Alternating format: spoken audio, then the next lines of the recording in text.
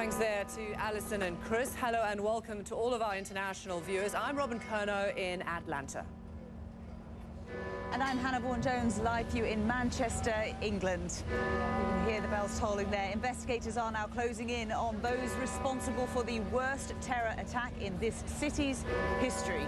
3 more people have just been arrested in raids linked to Monday's deadly concert bombing in Manchester.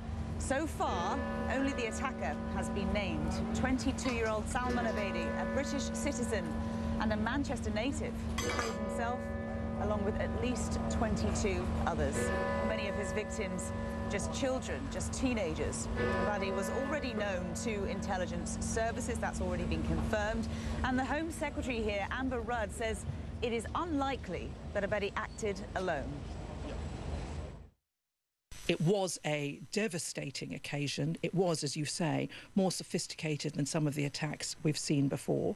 And it seems likely, possible, that he wasn't doing this on his own. So the intelligence services and the police are pursuing their leads in order to make sure that they get all the information and reduce, therefore, the risk that they need to keep us all safe. Well, with those behind this deadly attack still potentially on the loose, Britain's terror threat has now been raised to its highest possible level. That's critical. CNN's Nina Dos Santos has more now on what this means.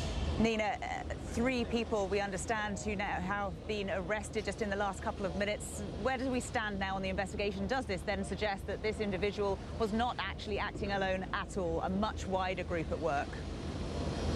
Well, the picture that we seem to be getting from authorities is one of somebody who perhaps may not have been acting alone, but they haven't actually identified who or whether or not he was acting with anyone else in particular. And that is the main reason why we have this upgrade in security to the highest threat level this country has faced. Only the 3rd time that we've seen the threat level in this country raised to critical, which means that another attack may well be imminent. Earlier today, we saw the Prime Minister, the Home Secretary, and also the Foreign Secretary, other key members of the government and security officials meet for their 3rd emergency meeting since the Manchester attack took place. And we're also seeing, I should say, a marked uptick in the security presence, particularly in this part of London. I'm broadcasting to you right from number 10 Downing Street, which is between Trafalgar Square at one end of Whitehall and the Palace of Westminster, where Parliament is, just up the road. Whitehall, the road between the two, has been completely closed. What we're seeing is police officers checking all of the drains, the lampposts, everything, the typical kind of in-depth security checks that you see around major landmarks. We know that we're going to have an increased presence around particularly army officers around key tourist landmarks, including Buckingham Palace, foreign embassies, number 10 Downing Street here, and also the Palace of Westminster too. You can hear helicopters above. There has been an uptick in security. We haven't yet seen the troops that are going to be working alongside police officers to guard major events and places like this arrive here at number 10 Downing Street, but we understand they may well arrive throughout the course of the day, probably this afternoon. Hannah? Nina, you mentioned there that the army has been deployed in certain areas across the country, that the threat level has been raised now to critical. For citizens across this country watching this programme, what should they expect over the course of the coming days, and for how long should they expect perhaps an army presence on their streets? Yeah, an army presence of up to 3,800 troops who are going to be guarding key landmarks and also sporting events, concerts, so on and so forth. That'll be an issue for the upcoming FA Cup that's taking place here in Wembley Stadium in London this very weekend. So expect heightened security, expect some roads to be closed, like, for instance, Whitehall, further towards my left, which is completely shut down at the moment. So that's going to cause some transport issues. For the British people, it's taken them a while to get used to the idea of having armed police officers on our streets. We now have more armed police officers, but think about the difference between having the army on the streets. That is quite an unprecedented situation. It gives you an idea of the kind of level of security that this country is facing at the moment. And the reason why this threat is up at critical, I should point out, Hannah, it's only been at critical, as I said before, 3 times since these threat levels have been made public in 2006. The reason why it's at that level is because they cannot at the moment ascertain whether any of those individuals that they've arrested over the course of the last 48 hours were actually working with this individual.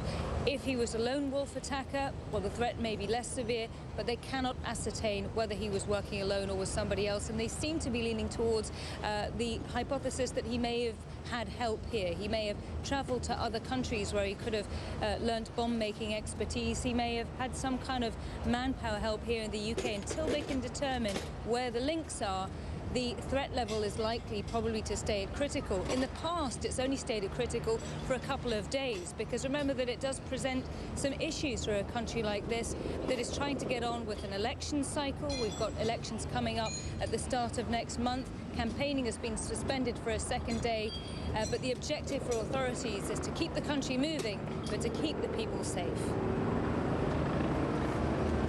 Nina Dos Santos, we appreciate it, Nina, live for us outside 10 Downing Street. Nina, of course, saying there, confirming what we already know, that the campaigning for the election has at least been put on hold for the next couple of days. Well, we are now learning more about some of the victims who were killed in this Manchester bombing. The youngest victim, 8-year-old Safi Rose Roussos, a primary school student from Lancashire. She's been described as simply a beautiful little girl with a creative flair.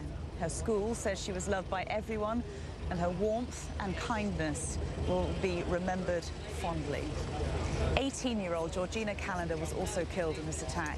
She met her idol Ariana Grande at a concert back in 2015, posting this photo on her Instagram account. Georgina was a student at Runshaw College in Lancashire. And John Atkinson was in his late 20s. He was a former student at Bury College, described as a happy, as a gentle person. Well, 15-year-old Olivia Campbell was missing following the concert on Monday night, and we have now learnt that Olivia died in the attack. Her mother broke the very sad news on Facebook. Let's bring in Erin McLaughlin now. Erin is at the Manchester Royal Infirmary with more on this, more on the details of Olivia's death, and also the many people who have been treated in that hospital behind you, Erin. That's right, Hannah. Olivia's story is absolutely heartbreaking. One of 22 such stories, 22 people killed in this tragic terror attack. Olivia Campbell is described as funny, bubbly, with a cheeky sense of humor. She was much loved by her family. Like many others at the concert, 15-year-old Olivia Campbell was excited to be there. It was 8:30. She'd seen the supporting acts. She said they were amazing. She was waiting for Ariana to come on, and she was so happy. And she thanked me and said she loved me. And that was the last I heard from her. When Olivia's mother, Charlotte, last spoke to CNN, she'd hoped her daughter was alive, simply missing. Now the news the family feared: Olivia is among the dead, killed by a terrorist bomb at the Manchester Arena. Her mother confirmed the news on Facebook, writing, "R.I.P. my darling, precious, gorgeous girl Olivia. Taken far, far too soon. Mummy loves you so much." Olivia's just a bubbly child, cheeky as anything. If you're feeling down, she'll make you laugh. If she can't make you laugh, she'll hug you until you're smiling again. It's not until it happens to you, you deep down and go, now I know how them people felt. It's impossible to imagine that family's pain. Earlier today, we also received an update from the chief of hospitals for this area on the injured. The number of injured being treated by some 8 hospitals has climbed from 59 to 64. Of those 64, 20 critically wounded. The chief of the hospitals also talked about the preparations currently underway for the possibility of more terror attacks in light of the threat level being raised countrywide. Hannah. And Erin, just briefly, we now know that 64 people are being treated for their injuries after this attack on Monday night. Do we have any idea of the types of injuries that these people are being treated for and whether they are critical or not? That's That's right. The chief of hospitals for this region said 64 currently being treated. Of those 64, 20 have been critically wounded. The hospital chief, though, is not going into specifics on the nature of those injuries out of respect for the families and their loved ones. But you know, what is clear, he said, that it's not just about the physical injuries being sustained by the victims of this attack. He also said that they're making preparations to help the mental health of the victims as well, and not just the people suffering from physical wounds, but also the people in the surrounding areas. He said that they're currently preparing a mental health package to deal with that as well for everyone really in the Manchester area dealing with this attack. Erin, thank you very much. Erin's outside the Manchester Royal Infirmary. Well, for some, of course, this attack brings back very painful memories indeed. Joining me now is Mike Haynes. Mike's brother David was an aid worker held captive and killed by ISIS back in 2014. Mike, thanks very much for joining us. ISIS has claimed responsibility for this attack, although there is no evidence as yet to prove that that is true. We do, however, know that this group is capable of heinous crimes, such as the one that committed on your brother. When you heard about this attack, can you put into words your reaction? There is, whenever a terror attack, no matter where in the world it is, it hits in the stomach. We know that families are suffering, like my family has suffered, like many, many others. You know, it's a terrible feeling. And certainly the shock, the disgust, the repulsion at the deliberate targeting of women and children, beyond heinous. Are you concerned about the tentacles of ISIS or of terror groups seeming to spread that much further? What happened to your brother happened on foreign soil. This attack now happening here in Britain. Are you concerned particularly about the nature of this attack? Everybody has to be concerned. They have shown through this cowardly act that they will strike at any target, so we have to be concerned. But we cannot change our ways. Yes, we have to increase security, and the government are doing that. Yes, we have to be more aware ourselves and take a certain amount of responsibility ourselves. But we can't change our ways. As soon as we stop going to concerts, as soon as we stop going to countries on holiday, as soon as we change our ways, they've won. It's not easy to say that, but I understand why you're saying that. There are, of course, so many young people, so many children terrified now. I mean, we were hearing from youngsters yesterday as well saying that they were scared that someone was going to come to their school or come to their home and try to kill them. What advice, if you can give any, would you give to parents who are grieving for their loved ones, or to children and parents as well who are trying to get their kids through this? To any of the families of the victims, to anybody affected by what's happened, I would really strongly advise them to reach out and get help. There are many groups around the country that can help. Here in Manchester area, we have the Foundation for Peace. Their Survivors Assistance Network has helped me personally a great deal, and they do fantastic work. But there are many groups, but I would strongly recommend the Foundation for Peace. Yeah, very good advice. And the threat level in the country has now been raised to critical. It's the highest level that it can be at. It does mean that an attack is potentially imminent.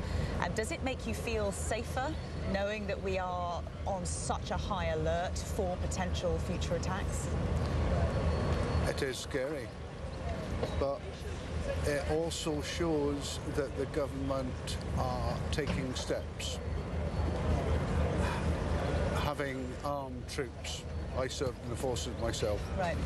Having my fellow servicemen on the streets is worrying, but they're there for the safety of our nation.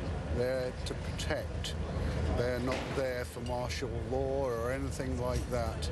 It's to free up the police to do police job. You wonder how long, though, it will be, I say tolerated, but acceptable, I suppose, though, to see soldiers, to see armed forces on the streets of Britain.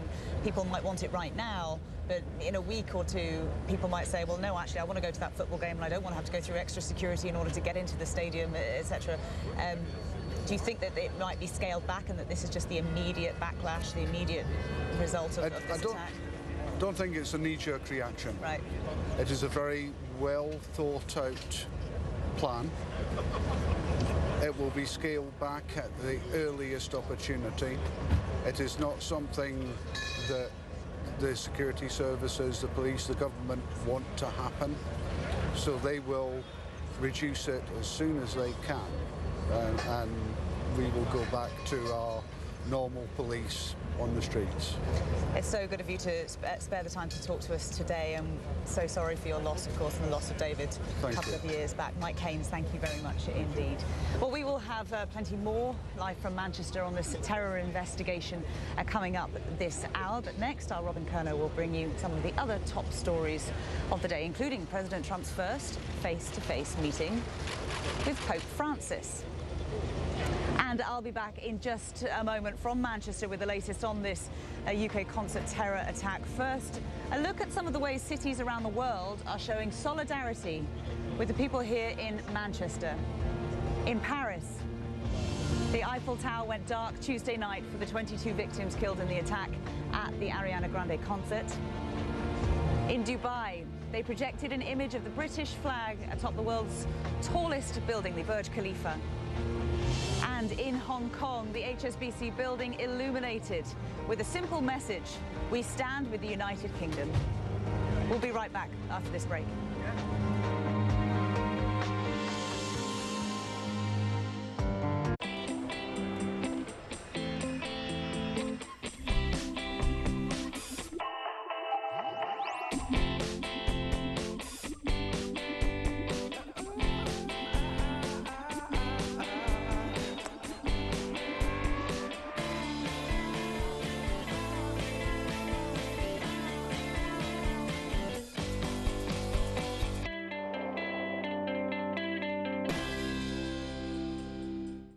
His name alone sets hearts aflutter. Hi, I'm Gong Yoo. At 37, he is South Korea's man of the moment. This month, we're with the actor in Seoul as he opens up about his reluctant stardom. What don't you like about fame? And reveals perhaps what fans want to know most. Are you a good kisser? Who knows? Who knows? Watch me on Talk Asia, only on CNN. Talk Asia, Thursday on CNN. CNN World Rugby. It's the Sevens World Series for both men and women. We've got the numbers and the names. Follow the rugby action on and off the pitch with CNN's Alex Thomas and Christina McFarlane. We'll bring you match highlights and training tips. Kick off your weekend with CNN World Rugby. Saturday on CNN. In association with DHL. Sunday on CNN. Get a jump on the U.S. political scene with Inside Politics. The Republican president threatened to oppose members of his own party. Then State of the Union with Jake Tapper. Should President Trump apologize to President Obama and to the American people? Fareed Zakaria GPS. We are living through a sea change in politics. And Connect the World with Becky Anderson. With respect, sir, let me just stop you there for one moment. That is not the government. Sunday on CNN.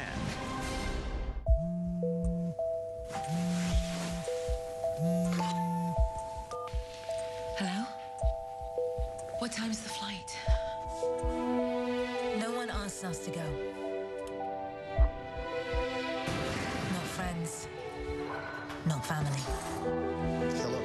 No one asked us to go. Into the storm. Into the chaos. Into the heartbreak.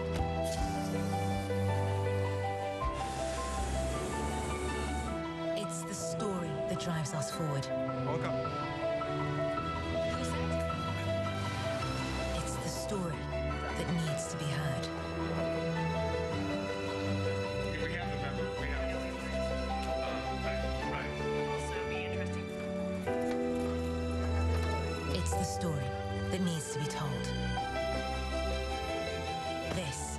is why we go.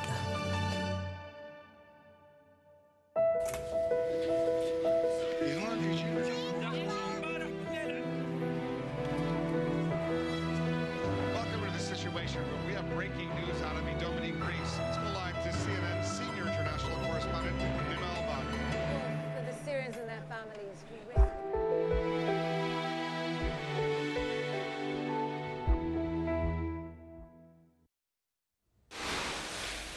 Hi everyone, I'm Robin Kerno in Atlanta. We'll go back to Manchester and Hannah Vaughan-Jones in just a moment. But first I want to update you on US President Trump's trip to the Vatican. We do know that Pope Francis and US President Trump may be far apart on many issues, but their first face-to-face meeting seemed to be cordial. The two held private talks at the Vatican just hours ago. Despite their public criticism of each other during the US presidential race last year, the mood appeared upbeat. Well, our Ben Wiedemann has been following President Trump's trip, and he joins me now from Rome. Do we know what these two men said to each other? Well, actually, we did receive a statement from the Vatican that said that that it was a cordial talk, and that, for instance, they did discuss the importance of political negotiations and interfaith dialogue, with particular reference to the situation in the Middle East and regarding the situation of Christian minorities in that area. They also apparently stressed the importance of serene relations between the Catholic Church in the United States and the U.S. government in areas of healthcare, education, and assistance to immigrants. Obviously, as we saw during the rather rambunctious U.S. electoral campaign, the Pope and Mr. Trump did exchange barbs along the way, but it does appear that this was largely a cordial meeting. Now, we did see, for instance, the pool reporters who were there did say that at certain times it was a rather stiff encounter, but by the end it appears, when they came out for their final appearance together, that they did seem to have broken the ice between the two. And according to one person I spoke with, it appears that at least the Pope was charmed by Melania Trump, the First Lady. And despite the expectations of possibility of friction, it does appear at this point that it was indeed a cordial meeting. Robin? Seeming to go off without a hitch, and we're seeing CNN's headline on CNN.com says that Trump tells Pope Francis, "I won't forget what you said." Some moments of that meeting, of course, were private. The press release you got had a lot of sort of very politically correct descriptions of what perhaps was said. But for the Pope, what does he want from Donald Trump? What do you think he tried to get across?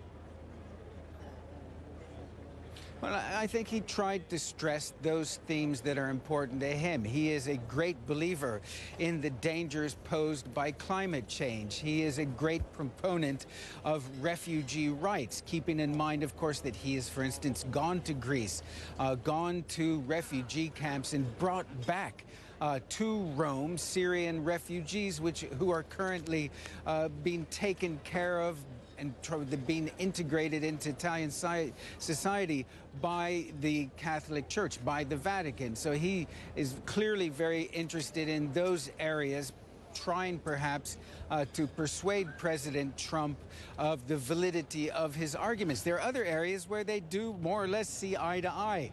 Opposition to abortion and euthanasia. So it's not as if, despite the very high-profile differences of opinion we saw in the past, they do have some areas of agreement. Robin? And they gave each other some gifts. Share with us what they handed over.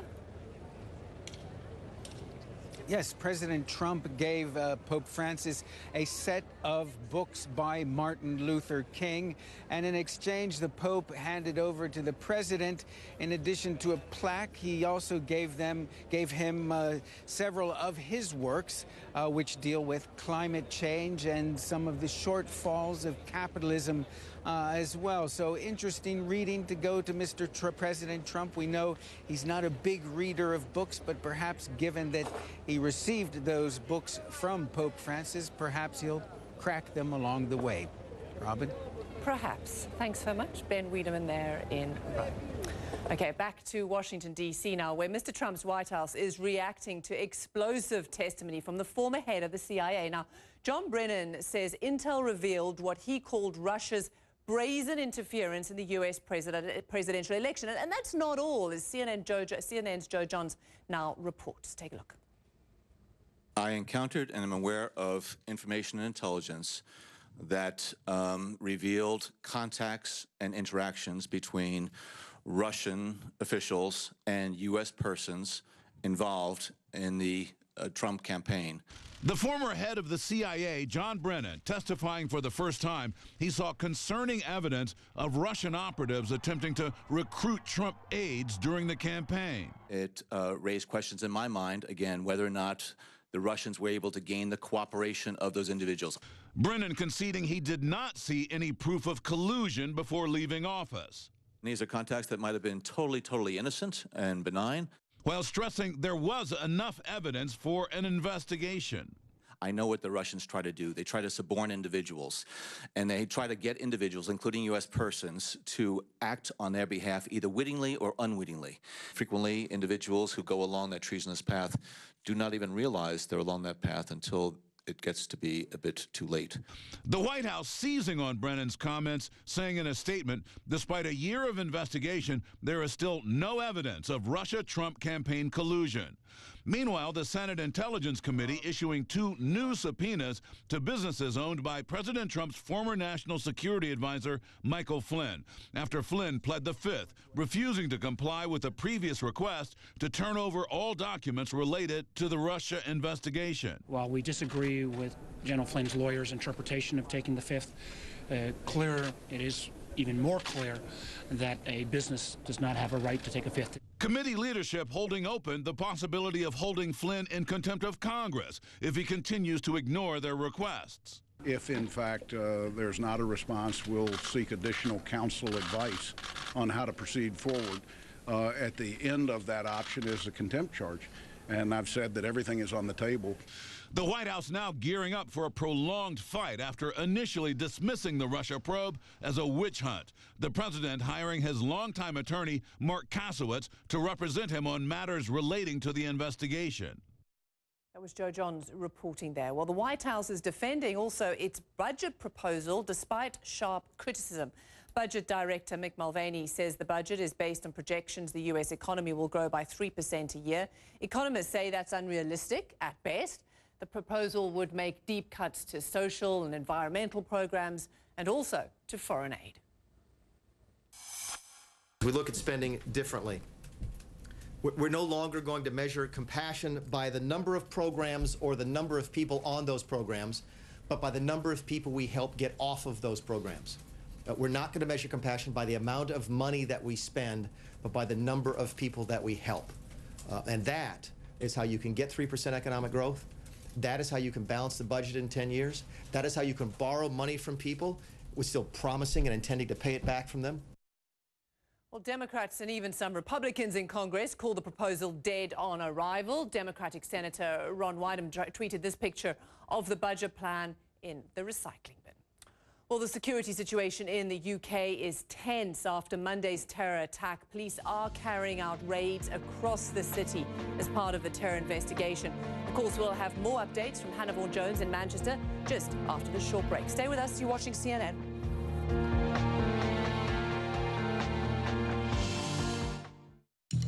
What is this place? The Modern Software Factory, a hub of digital transformation. Is this where we come to compete? This is what you build to compete, where insight drives experience, where automation delivers better apps faster, where agile isn't just a buzzword, it's a way of life. What about security? Strong, yet frictionless. All working together at scale. It's about moving to new from old. Oh, that's not right. I'll put mine back on. I learned a long time ago when I was first confronted with outrageous behavior in places like the Balkans, when one side was slaughtering another because of its ethnic and religious definition. I learned that as a journalist, I could not be morally equivalent, and nor could I present false factual equivalence. I insist on being truthful, not neutral.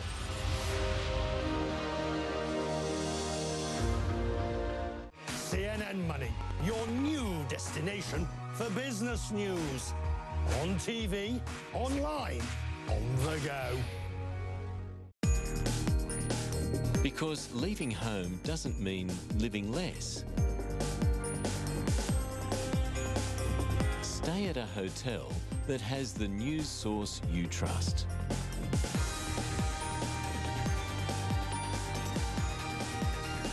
Stay at a CNN partner hotel.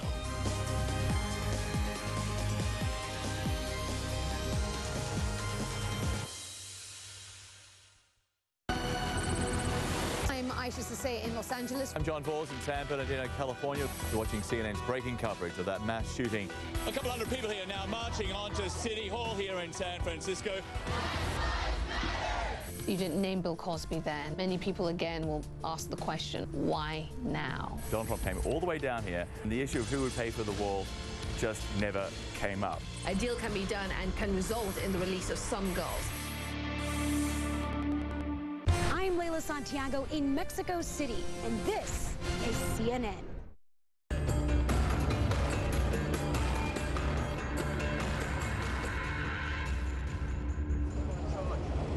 Welcome back to our viewers around the world. I'm Hannah Vaughan-Jones, live for you here in Manchester, where the sun is out. As you can see, we're on Albert Square, and the gorgeous town hall, Manchester Town Hall, is just behind us. The sun might be out, but it doesn't mean that the city has yet come to terms with the atrocity that it endured on Monday night. Britain, as a country, is now facing a critical terror threat as police make 3 more arrests linked to Monday's bombing here in Manchester. Westminster warns that another attack could indeed be imminent. Throughout the morning, we've been getting stunning new information about this very fast-moving investigation to find those behind the bombing. The attacker himself, a 22-year-old British citizen, was indeed known to intelligence services, and he may not have acted alone. CNN's Clarissa Ward has the latest details for you. New details emerging about suspected Manchester bomber Salman Abedi. British officials telling reporters it seems likely that Abedi did not act alone and that he was known to intelligence services. I'm sure we will find out more what level they knew about him in due course. The 22-year-old, born in Britain to Libyan parents, had recently returned to the UK from Libya, according to British officials. He was a business student at the University of Salford, but had stopped attending classes. A family friend described him as a lonely child, noticing that he recently appeared to become more devout, growing a beard and dressing in long robes. This information coming as England remains on high alert, raising its threat level to critical for the first time in a decade. Their assessment is not only that an attack remains highly likely, but that a further attack may be imminent. Experts noting that the sophistication of the bomb and its target could indicate influence from a larger terror cell. Oh my God! ISIS taking responsibility, but so far British authorities have no evidence supporting that claim. You cannot defeat us because love in the end is always stronger than hate. A moment of silence in Manchester, a city grief-stricken but resilient, pausing to remember those lost, including 8-year-old Safi Rose Roussos. Her teacher says she was simply a beautiful girl, loved by everyone. Georgina Calendar was 18, a superfan who met Ariana Grande in 2015, tweeting how excited she was to see the pop singer the night before. 26-year-old John Atkinson was a college student who loved to dance, his local dance studio calling him an amazingly happy, gentle person and a real pleasure to teach. And 15-year-old Olivia Campbell also lost in the attack. She was waiting for Ariana to come on, and she was so happy. And she thanked me and said she loved me. And that was the last I heard from her. Her mother making an emotional plea to CNN for help finding her daughter before confirming hours later that she was killed, posting this touching memorial online.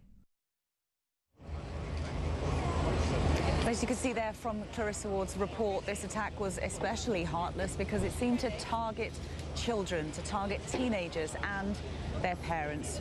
Randy Kay has been listening to what those who survived the attack have to say about it.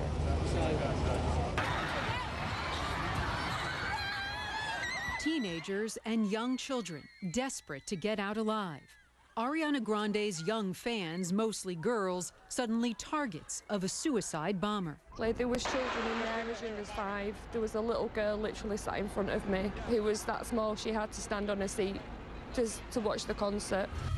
For so many young fans, this was likely their first concert without their parents.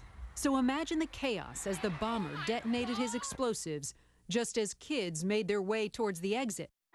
As concert goers spilled onto the streets, this homeless man stepped in to help the children. It was children, you know what I mean, and there was a lot of children with blood all over them and everything, so, and crying and screaming. Terror is not something the pop star's young admirers were prepared for, and neither were their parents. First, there was fear after learning of the bombing, then guilt for letting their children go to the show, the scariest night of their lives. There was a split moment where we said to each other we thought, well, like, we were going to die, because you're just running for your life. There were children crying, trying to get in contact with the parents. There were parents on their phones who obviously were upset. They were crying, trying to get in contact with the kids. It was just an awful, awful thing to witness. An awful thing to witness, in some cases for mothers and daughters alike, out for what had promised to be a memorable night together.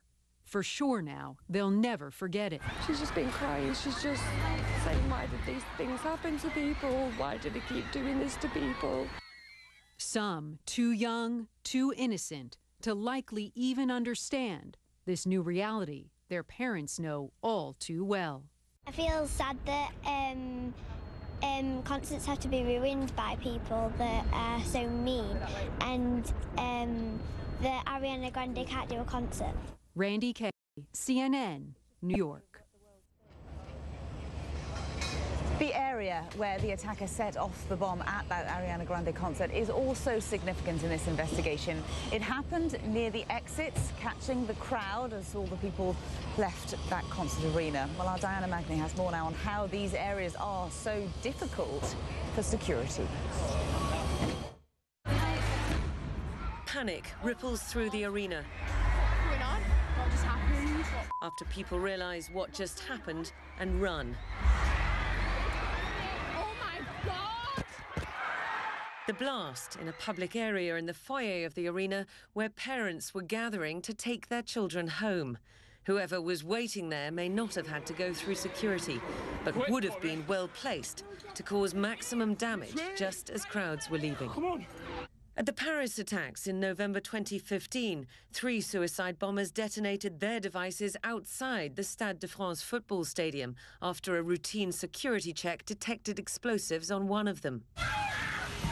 In the terror attacks at Brussels airport in March 2016, the bombers were inside the departures hall, easily accessible without having to go through any kind of security check. The Russians have learnt that lesson. After terror attacks at Russian airports, there are metal detectors and security gates at the entrances to airports and major railway stations. But they don't necessarily stop people intent on killing. Here in Volgograd in 2013, the suicide bomber detonating their device at the security barrier at the station entrance. Wherever the security, there will always be bottlenecks and vulnerabilities. You just can't remove the fact that people are going to have to queue up to get from unsecured areas to secured areas. You've got to put those security barriers, those security checks somewhere. But what security officials are trying to emphasize now is to put those security barriers in places and in such a manner where you're minimizing those bottlenecks and you're protecting areas of a facility, an airport, a concert venue where you have the largest concentration of people. Already in Manchester, some concert goers questioned whether security at Monday night's concert was adequate. Security wasn't really up to standards as compared to normal concerts. Basically, we went in, we weren't searched at all. It was just scan the tickets and that was it. Other friends I've talked to, they had bags and they weren't checked. It just was quite lackadaisical. Expect enhanced security checks at concert venues in the months to come. But as the recent history of attacks in Europe testify, terrorists intent on carnage tend to find a way. Diana Magnay, CNN, London.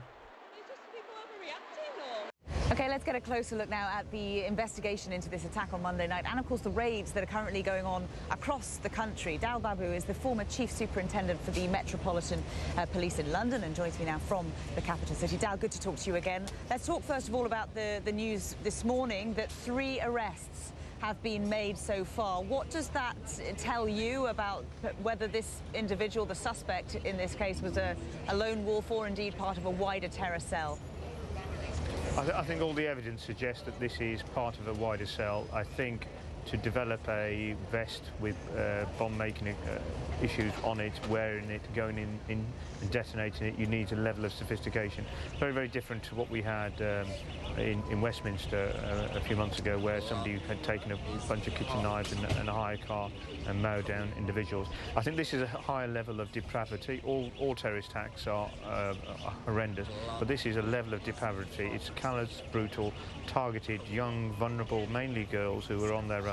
And I think people will be absolutely horrified at the depravity of this individual. It's just absolutely shocking what's happened. Perhaps even more shocking, though, Dal, the fact that this individual was known to the authorities. Amber Rudd, the Home Secretary, confirmed that today. Do you have any indication as to how much they might have known about him, whether he was on the radar or whether he was just maybe guilty of some petty crimes in the past and wasn't really of a major concern to the authorities? It's very, very unclear at the moment, and I think in some ways we need to give the authorities time to actually look at all the issues. I think one of the authorities were quite frustrated that the name came out fairly early, because I think they were looking at the element of surprise to go and identify his network of friends. And in that time, as soon as the name comes out, people may have disposed of evidence. We don't know. But I think what will happen is the fact that police have made some arrests. Mark Rowley, who's the most senior counter-terrorism officer, is actually doing a lot of work around this, and he's a man who the community have a lot of respect for. So I think what we're seeing now is a fast-moving investigation, individuals being arrested, and I think we should feel safe. The government are taking this very, very seriously. But I think, once again, the level of depravity has gone up a notch here, and this is a callous and absolutely brutal individuals.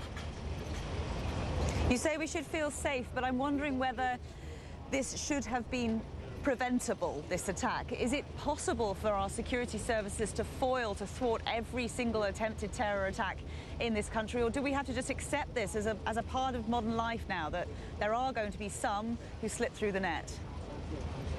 I think we need to work more closely with the community, and we need to try and make sure that we're able to identify the individuals who are basically likely to come forward and commit these kind of crimes. But I think, as we've seen, in the last few months, we've had 2 individuals who've caused horrific carnage. So I think we have to start looking at whether things like Prevent is working effectively, and I think that's one of the challenges we've got over the next months and years as we look at the government's Prevent strategy, which is designed to work with the community more effectively. And ISIS have claimed responsibility for this attack, although as far as I know at the moment there is no evidence. They never released his name in advance of it being released by the authorities and the like. What do you think about ISIS having potential terror cells operating within the UK? Is it something that we just have to accept is a reality and we need to get to the bottom of it? I haven't seen any evidence that ISIS have got cells in this country. I think what ISIS do on every single occasion is that they say we're responsible for this. So I'm not entirely sure we can take what ISIS says in a very, very positive way or see it as being correct information. But I think what we need to be doing is just making sure that the community come forward, particularly the Muslim community and the wider community, if they have any concerns about individuals, that they bring those to the notice of the authorities. And the authorities start looking at the Prevent strategy and seeing how they can make people feel more confident. Dal Babu, former Chief Superintendent for the Metropolitan Police in London. Always great to get your perspective, Dal. Thank you. Thank you very much.